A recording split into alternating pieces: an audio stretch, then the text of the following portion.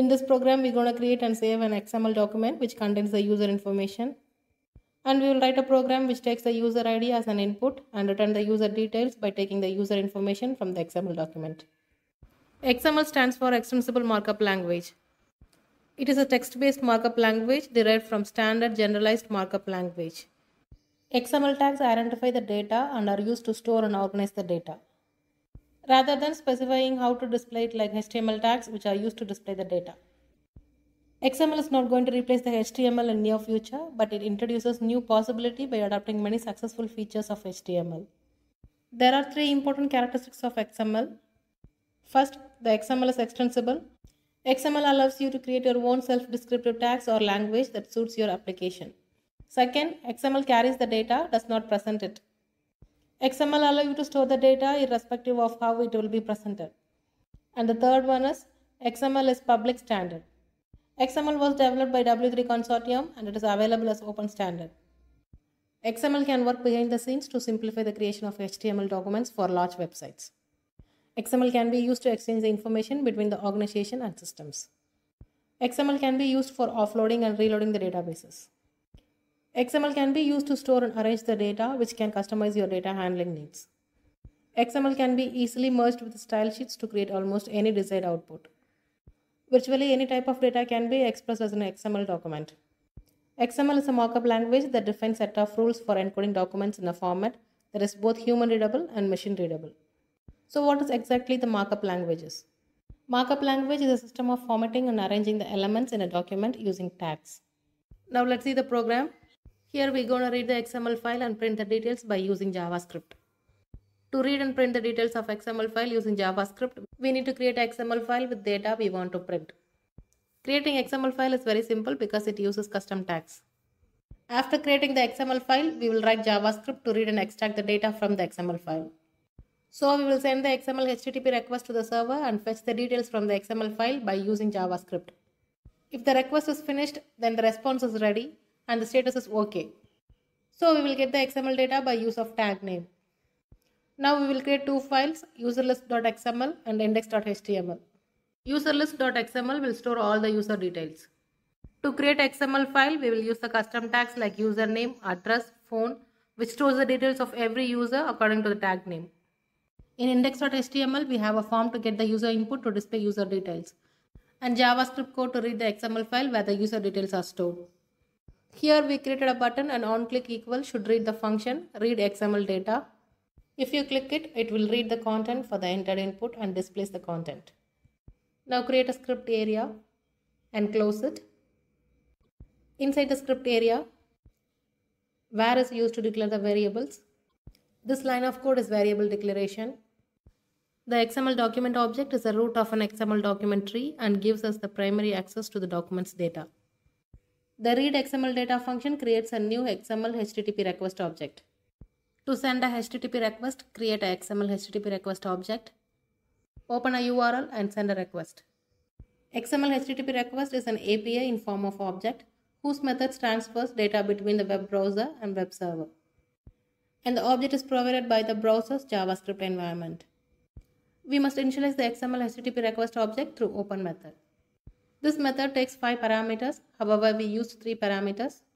First parameter of this method is text string indicating the HTTP request methods like get, post, head, put, delete and options.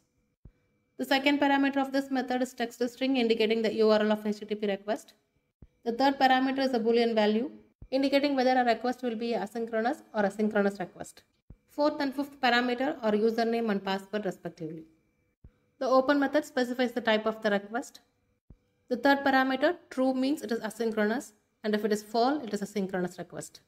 Server request should be sent asynchronously, but here we use a synchronous request. To execute a synchronous request, change the third parameter in open method to false. Sometimes asynchronous equals false are used for quick testing. Since this code will wait for the server completion and there is no need for an on-ready state change function. To send a request to server, we use open and send methods of XML HTTP request object. Send method will send a request to server. Call this method to send a HTTP request, and this method accepts only one parameter and it is an optional parameter which lets you to specify the request body. This is primarily used for requests such as put. If the request method is get or head, the body parameter is ignored and the request body is set to null. Response XML is a read-only property that returns the document containing HTML or XML retrieved by the request. It works for both HTML and XML. GetElements by tagName method returns a collection of all elements with a specified tag name. And this property is read-only. And this parameter is a tag name of the elements.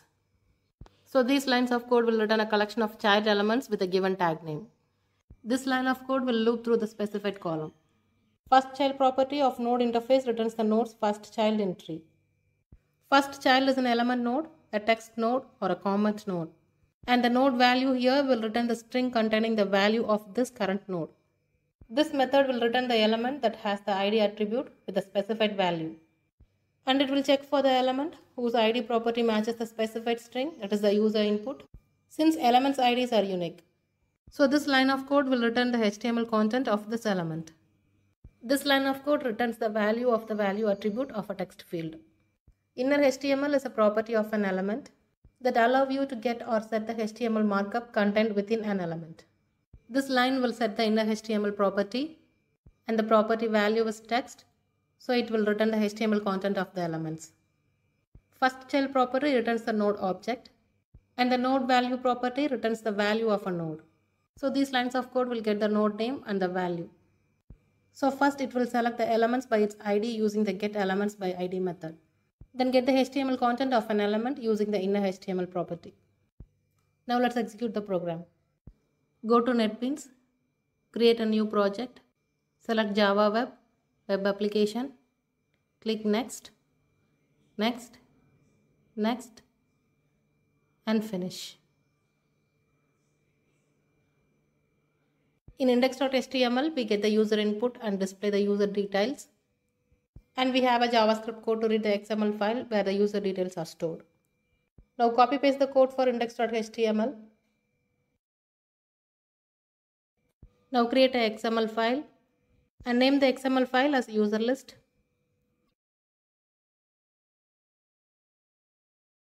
Copy paste the code for userlist.xml.